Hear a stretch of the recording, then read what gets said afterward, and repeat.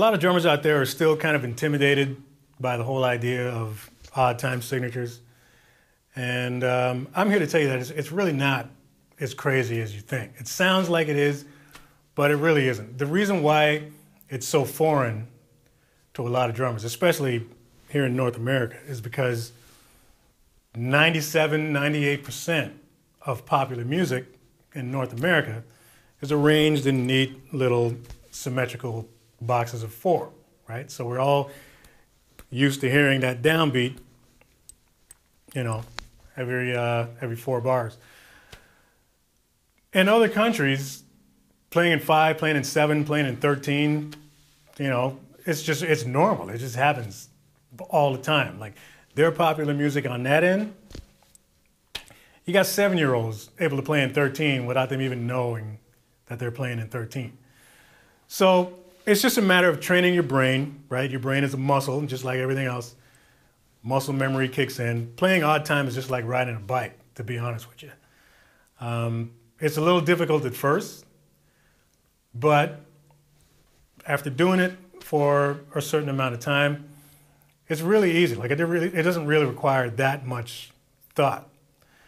Playing 7/8, 9/8, you know, 13, whatever, eventually you will feel as comfortable as playing in 4. So I just wanted to give sort of, it's not really so much an introductory lesson because the exercises are kind of challenging. But if you're an intermediate drummer, you've been wanting to get into this whole thing, I'm going to show you a couple things about playing odd time, some exercises that you can do to just kind of ease you more in, a little deeper into the whole odd time thing. Now in this particular lesson, I'm just going to focus on 5/8 and 7/8. I'm not really going to touch 9 yet because you're hardly ever going to play 9 in a regular situation. And I also know there's, you know, 5/4 and a 7/4 and 9/4, but I don't really put those in the same category as the other odd time signatures. The common denominator is 4.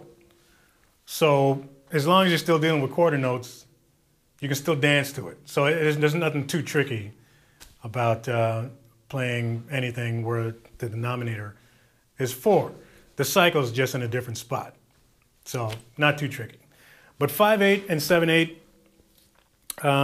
you're more likely to run into those. I can count on one hand with a couple of missing fingers the amount of times I've actually had to play an odd time signature on a gig. So, but it's good to practice because the residual sort of effects from practicing odd time and eventually being able to fill and phrase and solo in odd time, there's a lot of benefits to being able to do that you can transfer over to your normal playing when you're playing in straight 4. Your understanding of the time just gives you a lot more options, stuff you can play around with on top of the 4. So the whole thing with odd time is just being able to feel the downbeats, feeling the new downbeat where it is. If you know where the 1 is and you can feel that pulse, then it's easy to jump over it and play around it and all that other kind of stuff. The other big thing is being able to play the subdivisions inside of those signatures. And that's what this exercise is all about. We're going to deal with 8ths and 16th note subdivisions. So let's get into the lesson. Now when you're dealing with odd time, if you're just kind of easing yourself into it and you're just starting out playing these types of signatures, the biggest thing for me when I first started learning how to play these was knowing how to count it so that it's easier to play. And this is something that I picked up like really early on, and it's a concept that Dave Weckl came up with, actually. And it's a really kind of comfortable way to count it so that you can play it at the same time, because you don't want to have all these numbers rolling around in your head while you're playing. It's just distracting. So if you're playing in 7, for instance, and you're counting 1, 2, 3, 4, 5, 6, 7, 1, 2, 3, 4, 5, 6, 7. It's hard to eventually play with any kind of feel if you're constantly counting like that. So there's an easier way to count 5 and 7 and 9. If you want to extend this exercise to 9, you can do that. But there's a much cooler and easier way to count it. So if we're dealing 1, 2, 3, 4, 5, 1, 2, 3, 4, 5, the idea is to sort of leave a little space in there. Count it so that it's a little more musical in your head. Less numbers in your head. And a cool way to count it is like this. 1, 2, 3, 4, 5. 1, 2, 3, 4, 5. 1, 2, and 1, 2, and 1, 2, and 1, 2, and 1, 2, and 1. All right? The idea is to be able to fit as many actual quarter notes inside there as you can before it flips.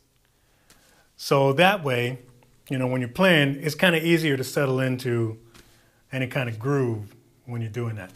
7, same thing. 1, 2, 3, 4, 6, 7. 1, 2, 3, 4, 5, 6, 7. 1, 2, 3, and 1, 2, 3, and 1, 2, 3, and 1, 2, 3, and 1. All right? So for these exercises, what we're going to do is we're going to play that particular count on the bass drum. That's going to be our pattern. So there's going to be a little bit of coordination happening here once we get into the exercise. But you're going to play 8 notes, straight 8 notes on the hats. We're going to start with 5, and you're going to play that pattern on the bass drum. 1, 1, 2, 3, 4, 5. 1, 2, and 1, 2, and 1. Like this.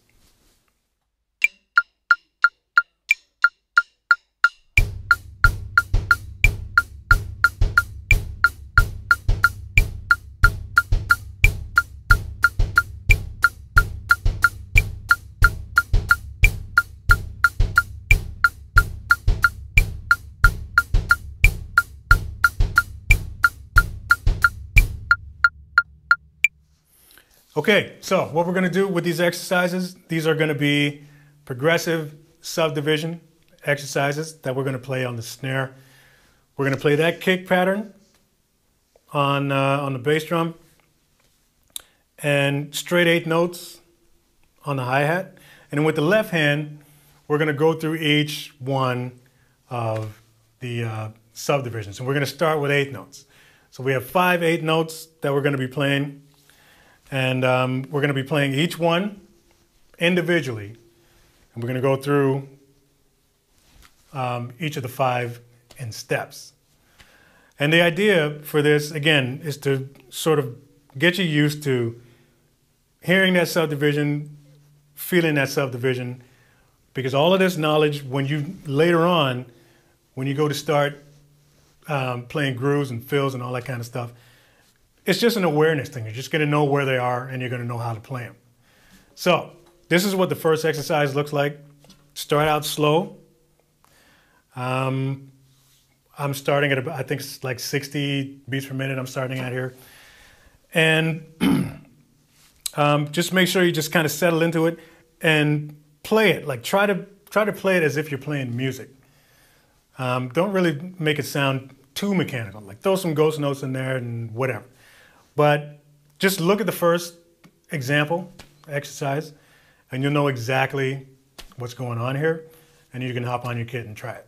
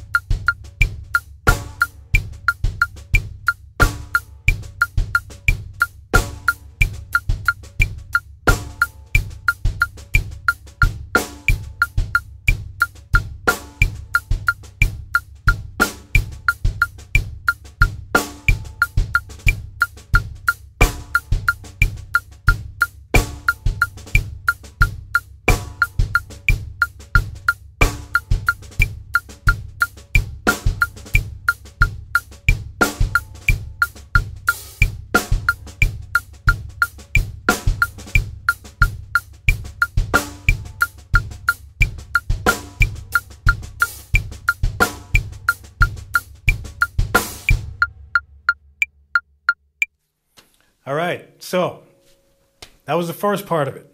Those were 8th notes. Now we're going to play all of the 16th notes in between those. All right? And this is going to prove to be a little bit difficult, so you might want to slow your click down if you want. But again, the benefit to doing this is huge. Being able to hear those subdivisions, being able to play them. Later on, once you start easing into playing fills and playing solos and grooves, because you can actually use some of these as grooves too, once you work them out, it's going to be great little exercise for you to do. All right? So, we'll start with the 5 again. We're going to skip the 1, 2, 3, 4, 5, and we're gonna move it over by a 16th note and play that next 16th right after the those 8th note subdivisions. And that sounds like this.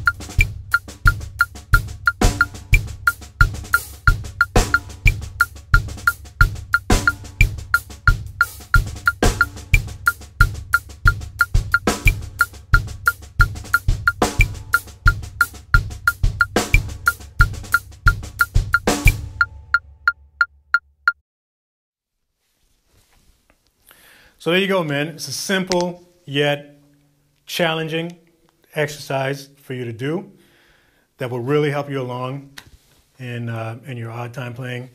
The 8th notes and the 16th especially, are going to be really good for you to do. So make sure you start out slow. Don't rush into this because you got to give your brain a chance to catch up to what it is that you're doing. And then, you know, I got you starting out playing those accents on the snare. Eventually move them out. Move them out to your toms. You know, get that left hand moving around. Your right hand, if you want to move it from the hats to the ride, that's another cool thing to do. And then just, you know, do that exercise, starting slow and then eventually working your speed up. And then the other thing that you can do with this, which is really cool, is to just randomize them. So right now we're going in order. The next step to doing this kind of thing would be, you know, if you want to groove on the ride or whatever, randomize those accents. So play the 1 and then jump from the 1 to 6 and then go back to 3 and then up to 7 and then blah, blah. You know what I mean? You're just getting used to improvising inside that rectangle of 5 or 7 or whichever one you're doing at the time. So yeah, man, it's just a little thing that I came up with for you guys to work on. It's really challenging. It's kind of fun, especially when you start actually grooving into it and you know, playing actual music. And it's just another thing that you can do to help you along with your odd time playing. So good luck. comment below if you dig it.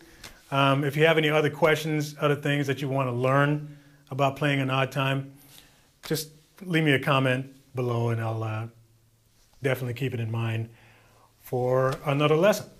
Cool? I haven't really talked much about odd time in a lot of the videos that I got. So if you want to get into it, we can get down. So do your thing, man. Have some fun, and we'll see you in the next lesson.